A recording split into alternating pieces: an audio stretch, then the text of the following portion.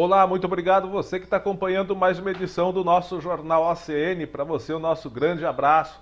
Desejo de tudo de bom para você que nos assiste, você que está sempre com a gente pelas nossas redes sociais, lá nos nossos perfis do Facebook. Lá no Facebook também tem a nossa página do Cubo Notícias para você curtir, seguir e nos acompanhar. Tem também o nosso Instagram para você também seguir. Você segue e acompanha aí as nossas informações. Tem a Rede X, o antigo Twitter, o nosso canal do YouTube para você se inscrever. E o que mais? E o principal que é o nosso site, o site do Cubo Notícias, onde você acompanha todas as informações, principalmente as notícias aqui de Porangaba e de todo o interior paulista. São as informações do nosso interior paulista que tem grande destaque aqui no nosso o Cubo Notícias e também no nosso jornal OCN. Hoje, mais um feriado, né? Para variar, na República das Bananas, o país dos feriados, né?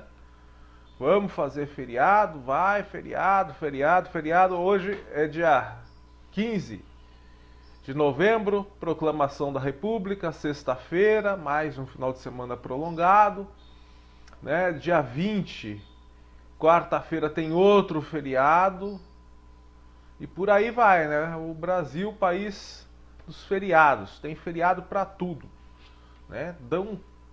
Soltam um peido lá no Congresso, fazem um feriado.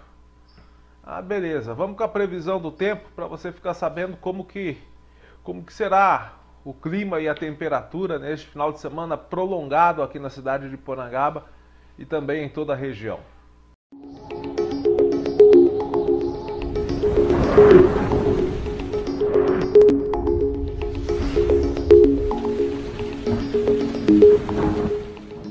Pois bem, gente, é feriado, mas feriado vai ser com chuva, viu, gente? Hoje nós estamos gravando o Jornal OCN no final dessa manhã de sexta-feira, o tempo já começa a ficar mais nebuloso e tem previsão de chuva forte para hoje até o período da noite, né? Então, quando a gente já soltar o jornal aqui que a gente está gravando, possivelmente a gente possa ter passado aí por já algumas pancadas de chuva, que durarão pelo menos até o próximo domingo, conforme a gente vê aí na tela.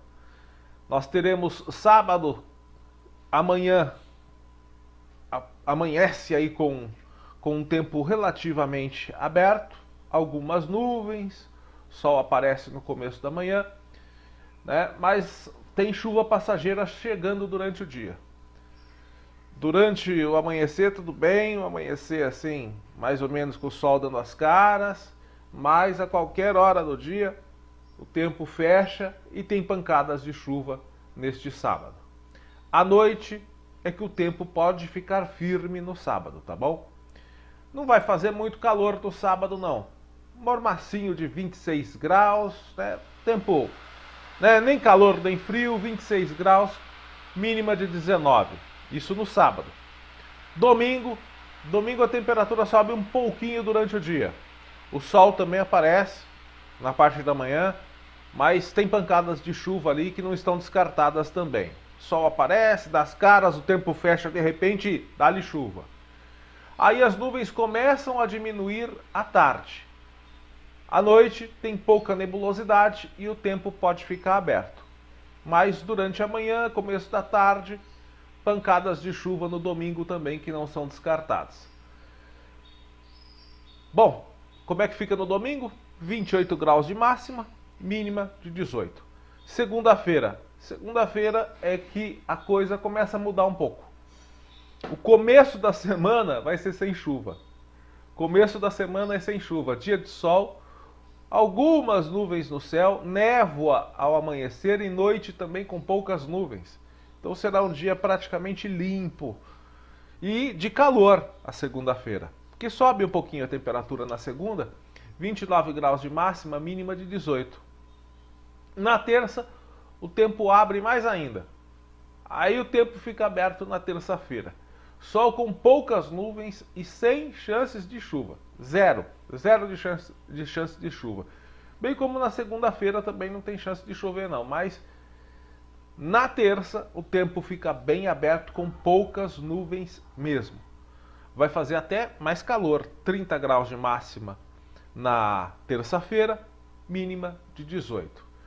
Mas, eu já vou adiantando, não fique muito feliz porque você está achando, semana inteira então vai ser de tempo limpo, sem chuva, né? Segunda e terça vai ser de tempo aberto, relativamente aberto, sem chuva. Não, na quarta a chuva volta e daí vai até, segundo as previsões, pode ir até o próximo final de semana.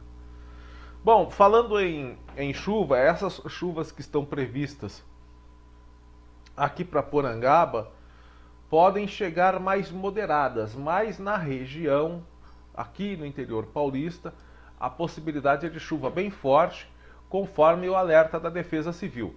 Claro que pancadas fortes não estão descartadas aqui para o nosso município, né? Porque deve chover e a chuva agora está chegando de maneira inesperada e, inclusive, a Defesa Civil do Estado de São Paulo disse que esse feriado prolongado de 15 de novembro deve ser marcado pela presença de chuva intensa aqui no interior. Segundo o Centro de Gerenciamento da Defesa Civil, aqui do estado, essas chuvas devem ocorrer por causa de um sistema meteorológico que está chegando na costa da região sudeste e que cria essas condições para pancadas fortes de chuva que podem vir assim de uma hora para outra. Além disso, há condições para temporais seguidos por raios, rajadas de vento, e a nossa região aqui, região de Sorocaba, tem possibilidade sim. As regiões de Bauru, Marília, Sorocaba podem registrar acumulados muito altos entre hoje, sexta-feira, e amanhã, sábado. Já as regiões de São José do Rio Preto, Araçatuba e Itapeva devem registrar acumulados mais baixos, porém não são descartados momentos de fortes chuvas não. No domingo é que o dia será mais estável, como a gente acabou de falar, sem condições para chuvas fortes, apenas de variação de nebulosidade e garoa em algumas localidades, tá bom? Então a recomendação da Defesa Civil é evitar áreas arborizadas durante tempestade, devido ao risco de queda de árvore, né? Jamais enfrentar áreas alagadas ou com enxurrada. Afinal, uma lâmina com 15 centímetros de água pode arrastar uma pessoa com 30 centímetros, levar um automóvel também. Então é bem complicado. E vale ressaltar o seguinte: em caso de rajadas de vento, que não estão descartadas, você deve ficar bem atento e manter distância de janelas com vidros, objetos perfurantes, não realizar trabalhos com andaimes, encaixes metálicos. Ao dirigir, evitar se aproximar de cabos elétricos, torres de transmissão, outdoors, andaimes e outras estruturas frágeis que podem desabar com a rajada dos ventos. Ok, gente? Então é isso. Previsão do tempo e alerta da Defesa Civil para o estado de São Paulo para hoje e amanhã, pelo menos. Gente, vamos continuando com as nossas notícias do interior de São Paulo. Esse caso aqui ganhou grande repercussão no noticiário policial aqui no interior paulista. Trata-se do caso de um casal, né, que teve um desentendimento muito grave, se é que se pode chamar isso de desentendimento. E esse cidadão aí que aparece na imagem é o Rafael Ferreira, de 22 anos. Ele estava procurado pela polícia por suspeita de raptar e esfaquear a ex-namorada. O corpo dele foi encontrado num açude de uma fazenda na zona rural de Timburi. Isso aconteceu ontem de manhã. A informação foi confirmada pela Polícia Civil, que acionou a equipe da Polícia Científica para fazer uma perícia no local. O corpo foi encaminhado ao IML, as circunstâncias da morte estão em apuração. O rapaz era procurado desde a madrugada de quarta-feira, porque na data anterior, né, ele tinha cometido esse crime que a gente vai destacar já já. Então, na tarde de ontem, a Justiça chegou a decretar a prisão temporária dele. A prisão saiu, o decreto da Justiça saiu depois que o corpo dele já havia sido encontrado neste açude dessa fazenda. Vale ressaltar que o caso aconteceu da seguinte maneira: a jovem chegava da faculdade acompanhada de uma amiga, quando foi forçada pelo ex-namorado, que estava com uma arma falsa, a entrar no carro. A amiga avisou os familiares da vítima e acionou a polícia. O suspeito fugiu no sentido camping municipal, quando perdeu o controle da direção do carro e bateu. Após o acidente, ele fugiu a pé para uma área de mata e a jovem foi resgatada com vários cortes pelo corpo, sendo um no pescoço. A vítima foi levada para a Santa Casa de Ourinhos, passou por 2 cirurgias, recebeu transfusão de sangue e até a tarde de ontem ela estava internada ainda. Ela tinha uma medida protetiva contra o suspeito. Esse negócio de medida protetiva, eu já falei, não adianta de porcaria nenhuma se você não colocar a pessoa no sistema de proteção, né? É só um papel, medida protetiva, é só um papel e mais nada. Ela tinha essa medida protetiva contra o suspeito por causa do histórico de violência. Ela é estudante de odontologia, conseguiu a ordem de restrição no dia 4 de novembro, logo após terminar com o rapaz, né? Ela estava sofrendo ameaças, perseguições, e isso fez com que ela pedisse ela conseguiu comprovar e pediu essa medida protetiva. O crime foi registrado como tentativa de feminicídio e violência doméstica. E o autor das agressões, né, acho que acabou se matando ou sei lá, mas enfim, né, boa bisca não era também, não vai fazer falta, né? Com certeza, e ao saber que estava sendo perseguido pela polícia, o cidadão foi lá e se jogou no açude, sabe-se lá o que esse doido fez. Não vai cometer mais crime contra a mulher. Bom, falando em crime, eu falo que a gente morre e não vê tudo, né? Quando é que você vai imaginar uma coisa dessas? Eu fico olhando aqui, fico lendo, relendo e não acredito. Policial militar rodoviário, um policial militar rodoviário preso, sabe o que ele estava fazendo? Assaltando ônibus. Mas que porra é essa? Aqui na Castelo Branco. Você não ouviu errado. Tá vendo esse monte de objetos aí na tela? Pois é, ele roubou tudo isso. Um policial rodoviário foi detido após assaltar passageiros de um ônibus com um comparsa na Castelo Branco, em Araçariguama. Isso aconteceu na madrugada de quarta-feira.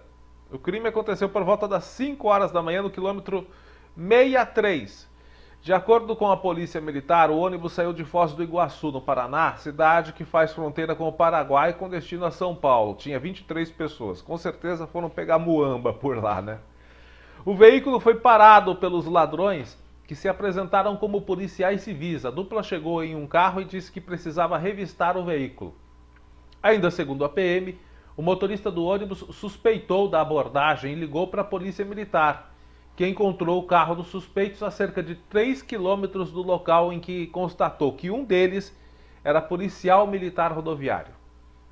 Eles chegaram a se apresentar como policiais civis aos PMs e disseram que a apreensão fazia parte de uma operação. Mas, quando foram pressionados, acabaram confessando o roubo. Com eles, os PMs encontraram as mercadorias dos passageiros do ônibus, como produtos eletrônicos, bebidas e celulares. A arma de fogo do policial foi apreendida, além de R$8.000 em dinheiro. O policial militar rodoviário deve ser transferido para o presídio militar Romão Gomes, na capital paulista. E você acha que só esse policial aí é que está envolvido com crime? Tem mais. Mais casos de policial envolvido com crime. Aliás, policiais. A Justiça aceitou a primeira denúncia oferecida pelo Grupo de Atuação Especial do Combate ao Crime Organizado, o GAECO, contra 4 policiais civis. Entre eles, um vereador. Ele era policial e vereador. Todos eram investigados na Operação Cama de Gato. Os suspeitos, que atuavam em Piraju, devem responder por organização criminosa, tráfico de drogas, lavagem de dinheiro e coações. De acordo com o Ministério Público, a investigação apontou que os policiais civis pegavam drogas de traficantes, inclusive vinculados a facções criminosas. Eles chegavam a simular prisões que na realidade não aconteciam, e nesse caso os policiais forjavam situações de abordagem única e exclusivamente para dar aos traficantes a chance de fugir e assim poderem se apropriar das drogas. Já com os entorpecentes, os investigados providenciavam a remessa da droga com destino a comunidades do Rio de Janeiro, sendo que os pagamentos decorrentes do tráfico eram feitos por laranjas. Você entendeu o que eles faziam? Vou explicar de uma maneira mais prática. Eles fingiam que iam fazer uma operação policial, já combinada com os traficantes. Os caras fugiam e deixavam as drogas com ele. Uma parte era levada para a polícia, mas a grande maioria ficavam com eles para eles poderem fazer o tráfico. Conforme o Ministério Público, além de policiais civis, egressos do sistema prisional também estavam integrando essa organização criminosa. Além de policiais civis, egressos do sistema prisional também estavam integrando essa organização criminosa e facilitando a troca de informações, Eles estavam atraindo traficantes responsáveis pela remessa de grandes quantidades de droga que seriam posteriormente roubadas. Então tem gente também dentro da cadeia, só arrumando o microfone aqui, gente ali do sistema prisional, agentes do sistema, que ficavam levando informações para detentos que pertencem aí a possíveis facções. Essa investigação apontou ainda que um participante do esquema tinha habilitação para pilotar helicóptero, viabilizando até mesmo o transporte aéreo e interestadual da droga. Os policiais seguem presos, as diligências prosseguem para a identificação de outros envolvidos.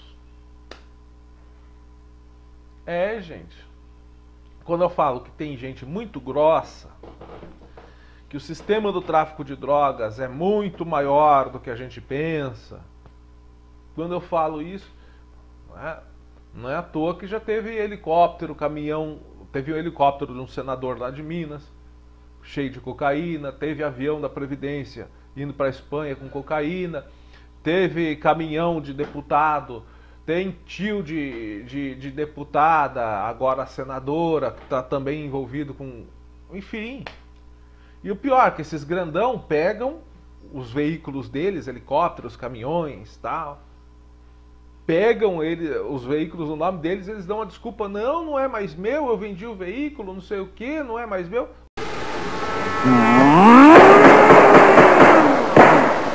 Cacete nele! Dá uma desculpinha, mas ninguém vai pra cadeia, e nem investigados são. A coisa é grande, é grossa. Olha esse caso aqui. Anteontem, quarta-feira, a Polícia Seccional de Botucatu, Polícia Civil, informou que prendeu um homem por estupro de vulnerável em Botucatu. A operação foi realizada pelo GOI, o Grupo de Operações Especiais da DIG, a Delegacia de Investigações Gerais. O autor do crime, condenado a 16 anos de prisão em relação a um processo ocorrido em Campo Novo do Parecis, no Mato Grosso. Aí ele cometeu o crime lá, fugiu aqui para o interior de São Paulo, Segundo a polícia, ele foi preso no Bairro Alto, abusou da bisneta de 12 anos quando foi visitá-la fora do estado. É aquele negócio, falam assim, as pessoas falam, é preciso respeitar as pessoas de cabelo branco. Não é bem assim, não. Você deve respeitar a pessoa independente da cor do cabelo. Cabelo branco não significa nada para exigir respeito, porque os cafajestes também envelhecem. O autor de estupro contra a bisneta tem 95 anos. Ele estava foragido fazia 6 meses após a sua condenação. Depois de ser localizado, ele foi levado para o sistema carcerário e a gente roga que ele passe os últimos dias de sua vida dentro de uma cela, que é isso que ele merece. Porque, como a gente disse, não pode ter dó só porque é idoso, não, porque os cafajestes também envelhecem. E esse daí tinha 95 anos e era estuprador, violentou a própria bisneta. Bom, gente, vamos mudar de assunto, vamos falar de coisas mais leves. Vai acontecer na cidade de Cesário Lange, lá no bairro Campininha, a grande festividade em homenagem a São Roque, São Benedito, Nossa Senhora Aparecida e Divino Espírito Santo. A comunidade do bairro Campininha, em Cesário Lange, está preparando essa grande festa em homenagem a São Roque, São Benedito, Nossa Senhora Aparecida, Divino Espírito Santo. Vai acontecer nos dias 22, 23 e 24 de novembro. Já marque na sua agenda. A entrada é gratuita, evento que vai contar com o tríduo religioso nos dias 19, 20 e 21. E uma missa sertaneja que vai ser no dia 24 agora, tá bom? A programação recreativa inclui shows de Rony Cardoso, Ivan e Gustavo e Caio Silva, além de leilão, que será... leilão não, leilões, né? Serão vários leilões aí realizados por leiloeiros locais. A comissão de festas e o pároco Padre Cristiano Chicuta agradecem o apoio dos patrocinadores e colaboradores que ajudaram a manter viva essa tradição religiosa e cultural lá no bairro Campininha, em Cesário Lange. Então, informações estão disponíveis nos contatos que a gente vai passar aí para você na tela. Você deve estar vendo aí o folder, né, da festividade. Então, para quem quiser maiores informações aí, eu acho que dá para ver o número do telefone aí no folder. O telefone 15 99633 9567 e o 15 99725 4584. Então, esses são os contatos para quem quiser informações aí sobre essa grande festividade que acontece em Cesário Lange. Maravilha? Também aqui na nossa região, outro evento que é bem bacana é a Feira do Produtor, que acontece na cidade de Torre de Pedra. A Feira do Produtor de Torre de Pedra vai acontecer amanhã, sábado, dia 16. Torre de Pedra sediando a aguardada 30ª edição da Feira do Produtor Rural e Artesanal. Evento que acontece lá na Praça São Pedro, no centro, das 9 às 15 horas. É uma oportunidade imperdível para quem valoriza o trabalho dos produtores locais e querem desfrutar aí do melhor que a região tem a oferecer. Essa feira é um ponto de encontro para apreciadores dos produtos frescos e de qualidade. Tem frutas, legumes, verduras colhidos diretamente do campo e os visitantes poderão levar para casa alimentos saudáveis e com sabor autêntico da roça. Além disso, a feira vai contar com essa ampla oferta de artesanato, peças únicas, cheias de personalidade, que refletem as técnicas e criatividade dos artesãos locais e, lógico, podem servir para você como lembrança de Torre de Pedra. Para os amantes da gastronomia, a feira acontece com iguarias tradicionais, né, para agradar todos os paladares. Tem o clássico pastel fresquinho, caldo de cana gelado, doces artesanais, que são um convite à nostalgia dos sabores de antigamente. Então esse evento é uma ótima opção para você curtir com a família, com os amigos, proporcionar momentos de conexão com as raízes do interior de São Paulo. É a 30ª Feira do Produtor Rural e Artesanal de Torre de Pedra, que acontece amanhã, lá na Praça São Pedro, no centro de Torre de Pedra, das 9 da manhã até as 3 da tarde, ok? Bom, gente, e agora vamos com as nossas notícias. Bom, essa também tem a ver com a região, né? Mas Porangaba já está incluída nessa notícia. É o seguinte... Isso daqui dá uma cadeia. Essa operação policial é a fim de incinerar 1 tonelada de drogas. Foi realizada ontem em Botucatu. De acordo com a Polícia Civil, a ação teve apoio aqui da Delegacia de Porangaba e da Delegacia Seccional e Delegacia Especializada de Botucatu para queimar um total de 1.300 toneladas de maconha, teve também cocaína e crack. Deve ser referente àqueles caminhões picape que foram apreendidos na semana passada, né? Foram pegos aqui no município de Porangaba, né? Então, com certeza deve ter sido isso. E tem também umas porções aqui de drogas que foram apreendidas no último sábado na cidade, já vou falar sobre isso também. Essas drogas foram apreendidas durante diligências policiais realizadas na região e a ação teve autorização judicial, supervisão do Ministério Público e, lógico, o acompanhamento da vigilância sanitária.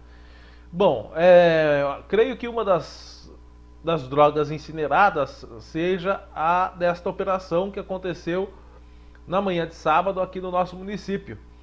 A Polícia Militar prendeu um homem suspeito de tráfico de drogas. Suspeito não, né? Foi pego em flagrante, né?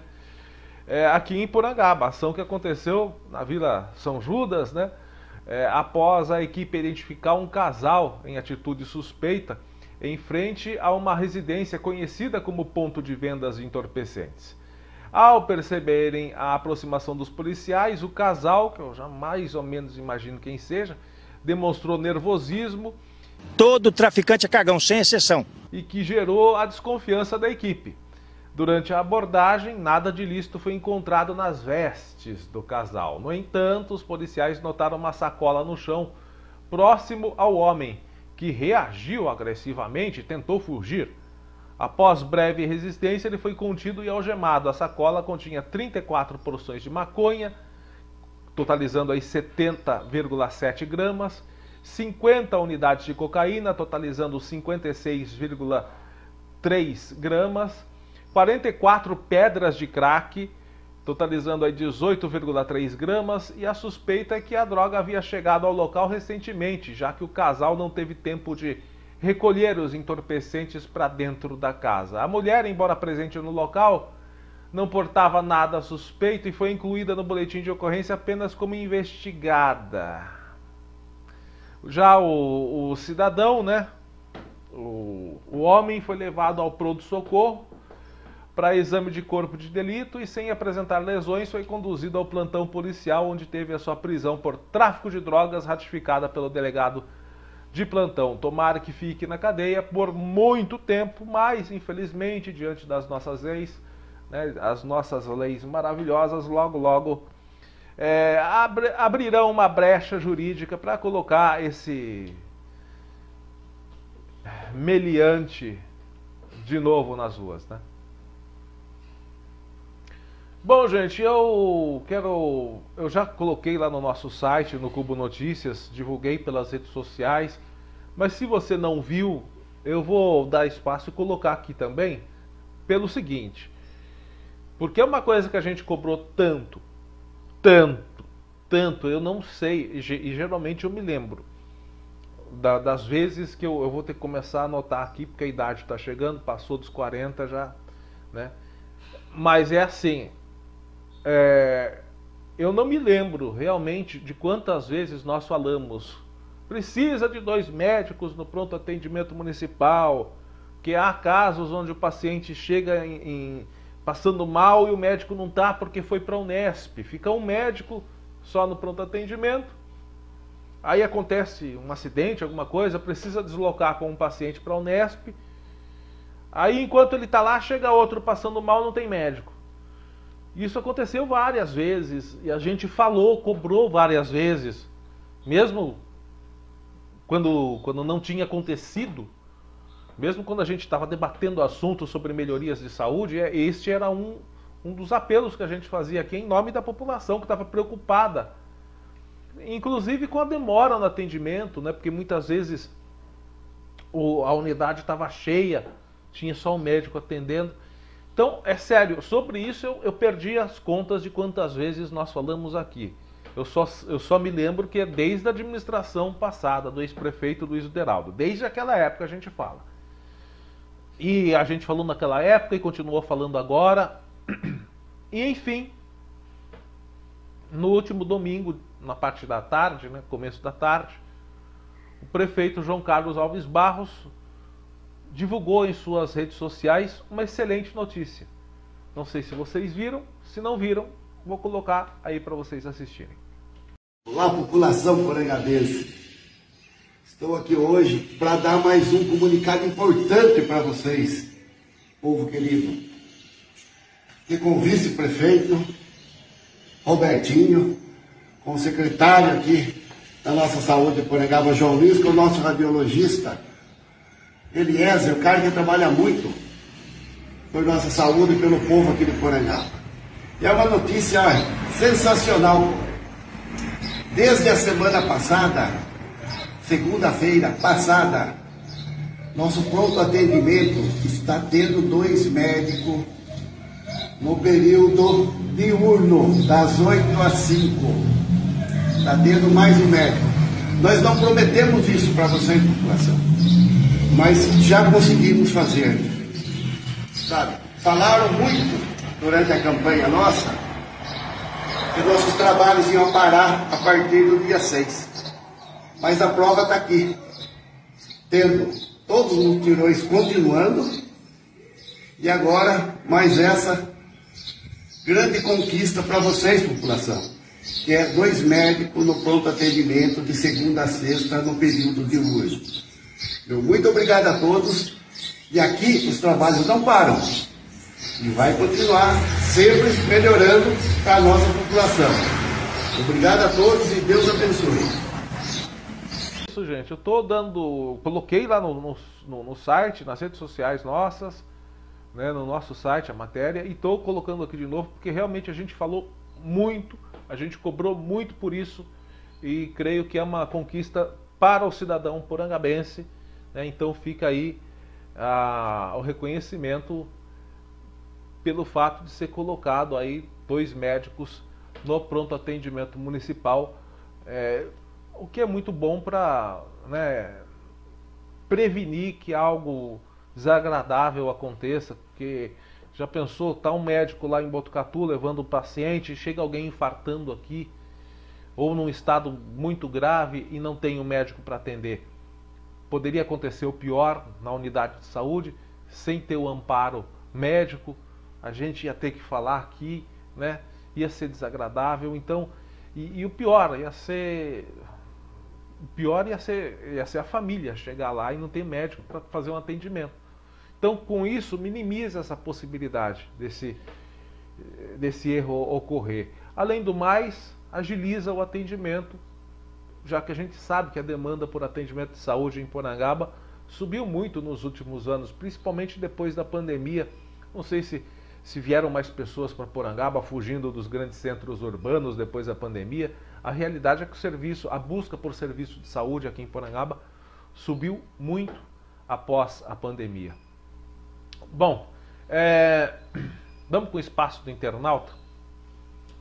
A gente recebeu de um amigo morador, ele publicou nas redes sociais. Bom, eu não sei se ele quer que fale o nome dele, mas eu acho que ele publicou nas redes sociais, né? Mas enfim, eu vou falar aqui sem dar o nome dele. Ele mandou a seguinte mensagem pra gente. Ele publicou nas redes sociais, né? É o Serginho Coimbra. Ele publicou nas redes sociais, né? Ele publicou o seguinte: o Serginho, nosso amigo, sempre manda matéria aqui pra gente. Bom dia, pessoal. Venho por meio desta publicação dizer que estou indignado com certos acontecimentos. Por esses dias, eu estava trafegando na rodovia Benedito de Oliveira Vaz, na altura do quilômetro 67, onde estava uma viatura da polícia rodoviária. Quando por lá passei, o policial me olhou. Estava eu e minha filha, os dois de cinto de segurança. Ele fala aqui que estava ele e a filha dele, os dois dentro do carro e os dois com cinto de segurança. Mas o policial fez uma multa, que chegou em alguns dias, dizendo que o passageiro estava sem cinto de segurança. Essa foi uma lei que foi aprovada, onde os policiais podem multar veículos sem abordagem. Lei que só beneficia os cofres do governo e ferra o povo sem merecer. Vamos prestar mais atenção no que se faz para que não prejudiquem um pai de família que está lutando pelo pão de cada dia. Estou muito chateado com isso e vou ter que pagar uma multa sem dever. Bom, eu fui buscar qual lei que foi aprovada recentemente, mas eu já imaginava que não havia uma lei recente. Ele escreve aqui, foi uma lei que foi aprovada onde os policiais podem multar veículos sem abordagem. Eu falei, mas olha, eu acho que isso pode há algum tempo, viu? E eu fui buscar. Na realidade, esse tipo de abordagem aliás, esse tipo de multa sem abordar o motorista, ela já é possível ser feita desde 1998 no Código Brasileiro de Trânsito. É isso mesmo, lá na primeira versão do Código Brasileiro de Trânsito, em 1998, o artigo 280, parágrafo 3º, especifica quando pode ser feita a abordagem e quando não é necessário fazer a abordagem para aplicação de multa. Então, é o seguinte, o que precisa ser feito é uma emenda nesse artigo 280, especificando, por exemplo, alguns casos onde sejam necessárias a abordagem policial. Como é que você vai comprovar que estava ou não de cinto de segurança? Porque você tem o direito de recorrer. Só que o Código Brasileiro de Trânsito, ele também expressa nitidamente que a palavra do agente que realiza a multa tem mais poder do que a palavra do motorista. Né? Então, se o agente fala, olha, eu multei porque ele estava sem cinto e você está de cinto, como é que o agente vai provar que você não estava de cinto? A multa foi feita com registro fotográfico, e como é que você vai provar que estava? Então, parece que hoje em dia a gente vai ter que começar a fazer assim, já que existe essa tecnologia, a gente vai ter que pegar, colocar uma câmera dentro do veículo, voltada para a estrada, uma câmera que, lógico, não é você que vai operar a câmera, você vai fixar essa câmera ali no seu carro, no painel do seu carro, filmando a estrada, uma câmera que tenha registro de dia e horário ali, né? E a outra câmera, você coloca duas, e outra câmera virada para você com o cinto. Uma câmera, né? Dupla câmera, fazendo registro numa central de registro ali dentro do veículo. Esse é o único jeito. Porque se o agente fala, aquele lá está sem cinto, vou multar. Como é que você vai provar que tava com cinto depois? Então é complicado. Essa multa foi a Polícia Rodoviária que aplicou, quilômetro 67 da Benedito de Oliveira Vaz, estrada que liga Porangaba a Cesário Lange. Então foi aqui perto do Trevo também, a cerca de 200 metros na rotatória de Porangaba.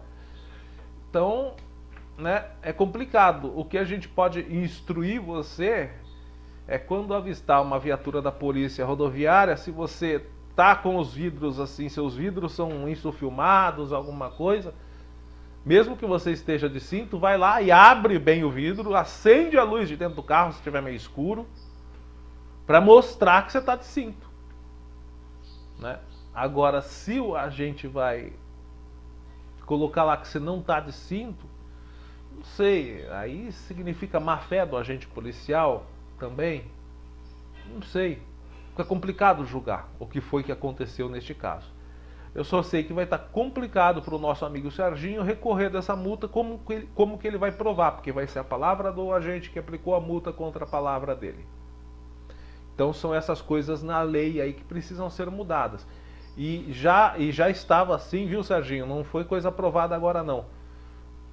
Desde 1998, na primeira versão do artigo 280, parágrafo 3º, eu estive pesquisando agora, sempre foi possível, há casos onde é possível fazer a aplicação de multa sem parar o veículo. A última mudança que teve no CBT, que é uma mudança recente de 2023, é onde veículos oficiais podem se isentar de multa. Pode ser, não precisa ser aplicado, não isenta alguns veículos oficiais de aplicação de multa.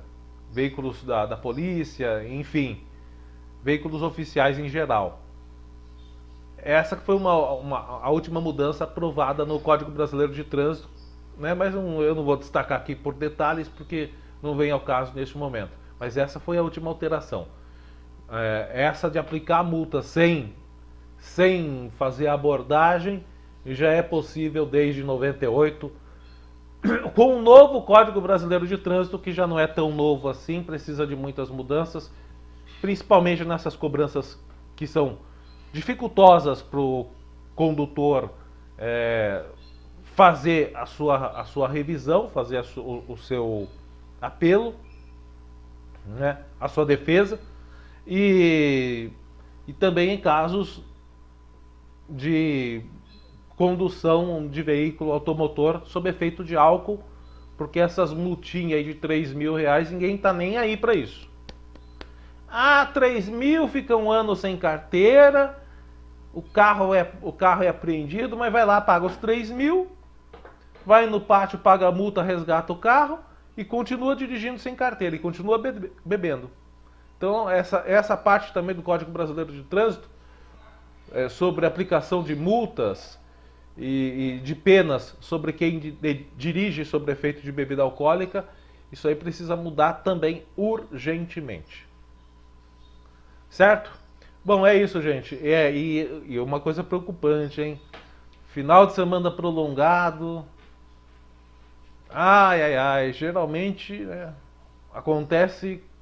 não acontece coisa boa em final de semana prolongado. O pessoal abusa, sai dirigindo. Esperamos que esse seja um final de semana prolongado sem ocorrências. É isso, gente. Um forte abraço a todos. Um bom final de semana prolongado para você. Fique com a santa paz de Deus e até a próxima.